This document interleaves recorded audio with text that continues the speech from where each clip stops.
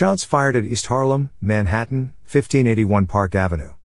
Police reported a suspect was in custody, although it was unclear whether this was related to the shots fired or an altercation that ensued afterwards. Officers are requesting for additional units.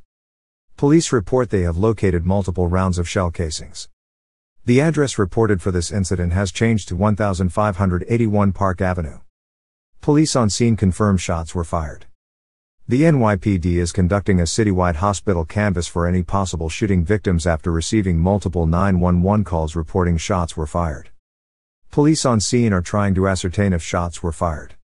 Police are on the scene investigating. Police advise possible shots were fired.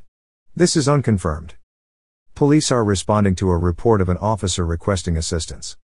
Incident reported at 1839 Lexington Avenue.